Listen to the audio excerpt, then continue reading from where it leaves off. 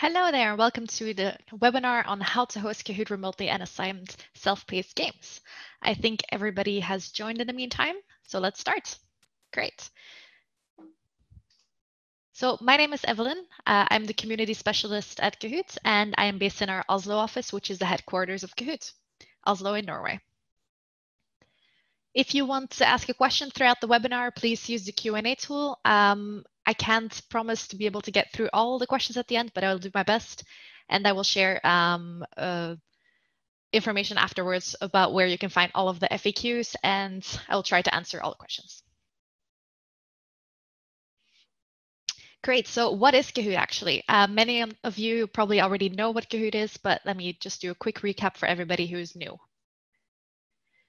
So Kahoot is the leader in gamifying learning in the workplace, which means that we have a platform to use that you can use for e-learning, presentations, or to make training engaging.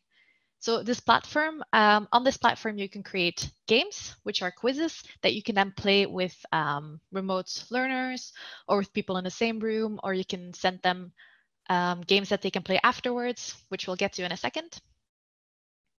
Businesses use Kahoot for e-learning, like I said. For training in person or remote, it's the remote part that we will be focusing on today. For interactive presentations, it's something to make every presentation fun with.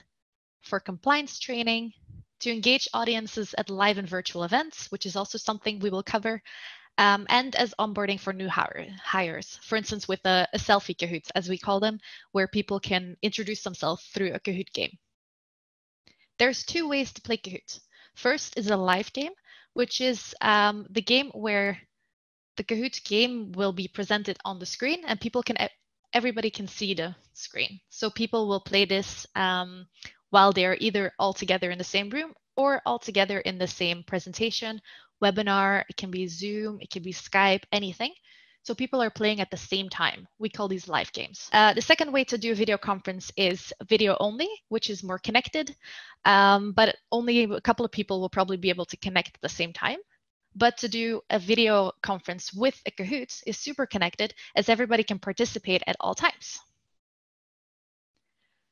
So doing a video conference with a Kahoot where you present and host a Kahoot live, with hosting we mean that you are actually starting the game and people will play, then that makes you be able to connect with everybody, bring together distributed or remote teams, or your entire organization. You can engage via video with live audience participation and interaction in video conferences, webinars, or meetings.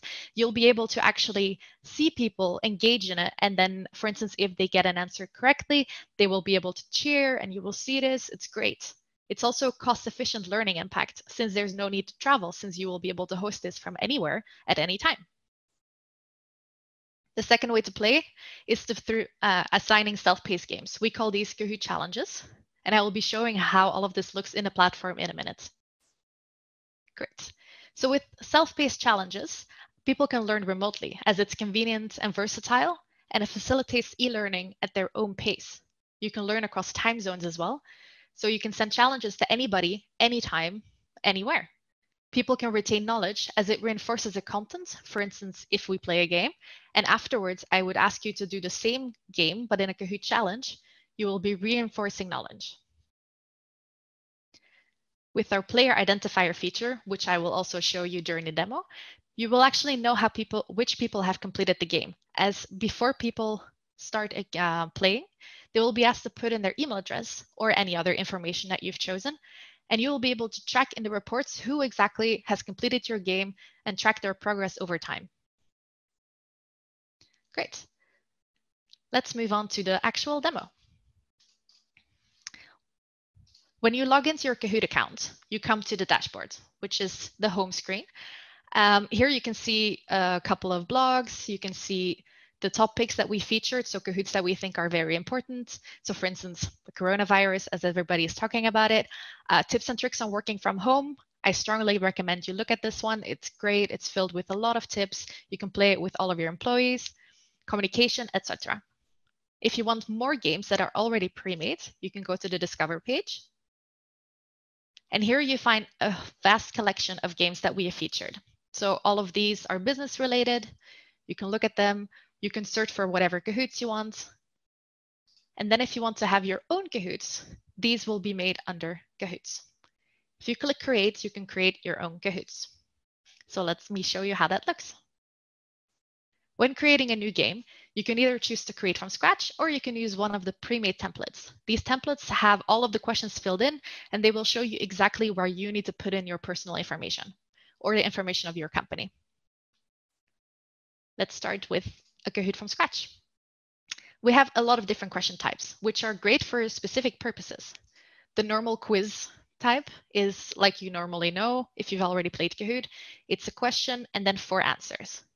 So for instance, if I would be able to create a question, I would do, for instance, a very trivia topic. What is the capital of Norway, which is where I'm located? So we do Oslo, Copenhagen, London, or Dublin. At this point, people will have to choose the actual correct answer. And you can also add images, which makes it even more engaging. If you click on image library, you have access to millions of Getty images, which is fantastic. And they will even show you suggestions so you don't even have to type. So let's do Oslo and pick an image. This one is beautiful.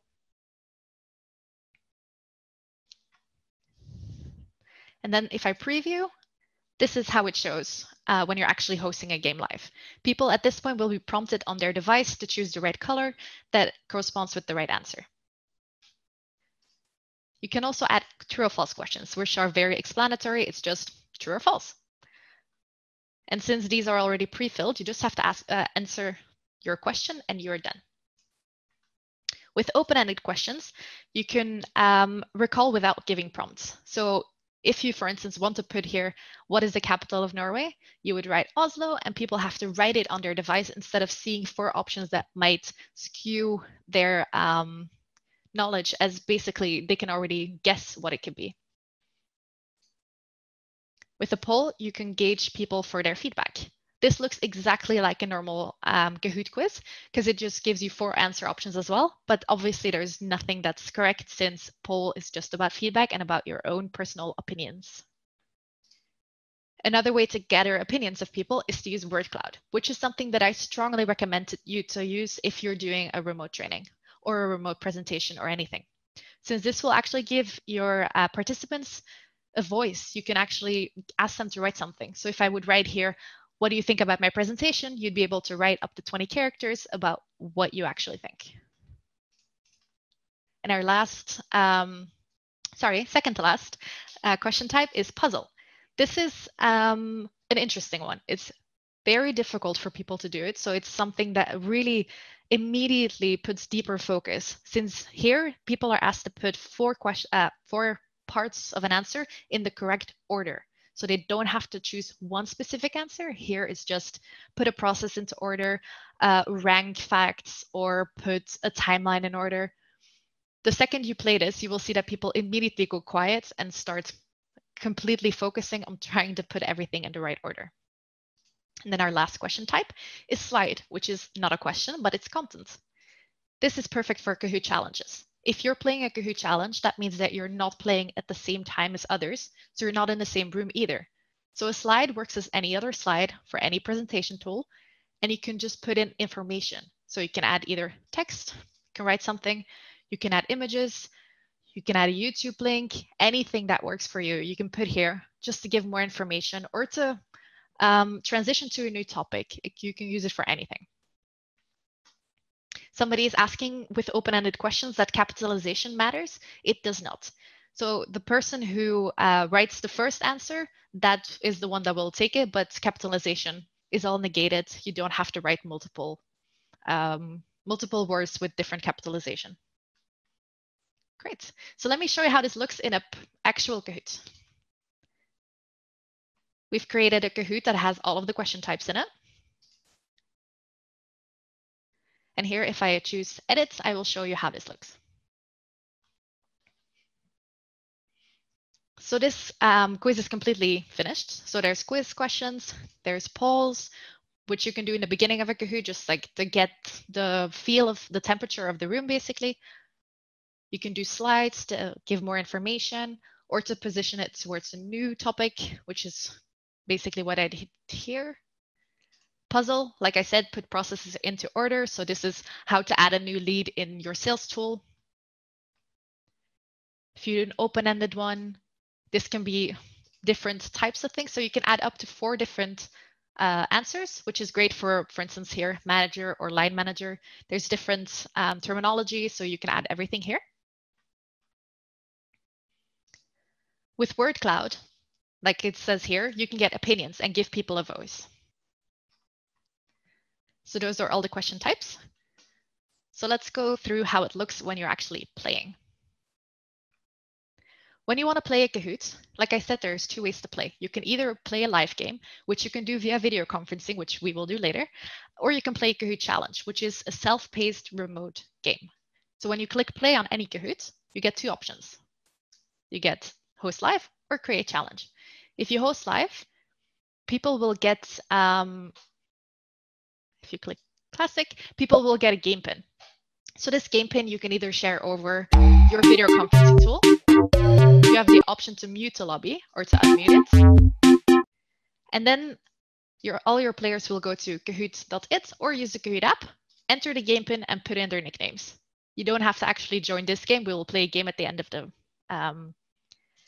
the presentation. The second way to play is to create a challenge. So if you click play and do create challenge instead, here you can create challenges. You can set a deadline up to 3 weeks after the date that you actually created. So let's put the 14th of April and 5 p.m. You have different types of options. You can put player identifier. As I said earlier, this is to ask players to put in their email address so you know who's actually completed these. And then create. With this, you get a challenge link that you can share, or you just get the game pin. You can choose whatever is easiest for you. You see the deadline, how long people still have to actually complete the challenge. And if you copy it, everybody can play the challenge. You can share it with them via your messaging tool, email, or you can share directly on Microsoft Teams. So this is how it looks if you play a challenge. Challenges can be played in the app, on the mobile browser, or on the normal browser. So if I would put in email address here, since this is player identifier, this is my email address. If you have any questions, please feel free to reach out. Then everybody, the host afterwards will be able to see that I have completed this challenge. During challenges, people see their questions and answers at the same time in the same screen. So you don't need a host for this. So this is how it will look. I can just click. There you go. And I immediately get feedback that it's correct and I can move on. Here you also see the scoreboard of everybody who has already completed the challenge. While people are completing the challenge, you can see the reports as you go. So under reports, there are different things you can look at. We have either challenges reports, which is a trophy icon, or we have live game reports, which is the controller here. A challenge report and a live game report will look the same, but on challenges that are still ongoing, as you can see here, challenges in progress, you can still see the game pin, which is great for if you have sent it to a couple of people, but you want to invite more players. Just go to the reports, look at the challenge in progress, and copy it again. So here you can see a couple of people have answered and a couple haven't yet. So you can see the final score up until the challenge isn't active anymore. When deadline has passed, you see the whole overview. A couple of tips that I can give you to do Kahoot, to play Kahoots live over a video conferencing tool. Do a dry run before. So before I started this webinar, I did a dry run with a couple of my colleagues just to see that everything worked, that I was sharing everything correctly, that the microphone works. Also make sure you only have one Microsoft microphone, or speaker at the same time in the same room, since otherwise you might get feedback. Try to also close other tabs to reduce the loading speed on your browser. Try to reshare images and video, which is something that I like to do as well. I will show you when we play a Kahoot game. After the question has ended, you can actually click on the image again and then show it. You can do word cloud question to give a players a voice, so it's more inclusive and everybody can actually participate in it. The tips for my playing a Kahoot challenge is that you can see the reports in real time, like I just showed you. You can send a reminder via email by just, again, going to reports and clicking on the challenge as it's in progress to get the challenge pin again. And try to add videos or images in your slides in between questions to incorporate instruction into your challenge. A lot. If you want to learn more, there are resources you can use. So during this webinar, I've given you all the information. We have a lot more information that recaps this on kahoot.com/business/elearning. If you go to this, you get information on how to play Kahoot live, how to play Kahoot via a challenge. You can also find success stories on our blog, as well as case studies. You can go to YouTube, our YouTube channel, and find short guide videos, which are hosted by me. So I will take you through how to use specific question types and what you can use them for specifically for business. You can find answers on our FAQ section on support.kahoot.com. And if there's anything you haven't found information about yet, you can send us an email on business@kahoot.com or reach out to me personally via evelynj@kahoot.com. Be sure to follow us on LinkedIn as I post constant updates there, and you'll be able to get all of the newest information, as well as see the latest videos that we've created. That was the end of my webinar. Thank you so much for attending. I hope everything goes well with your business and that your remote work will become more engaging and more fun through Kahoot. Thank you so much.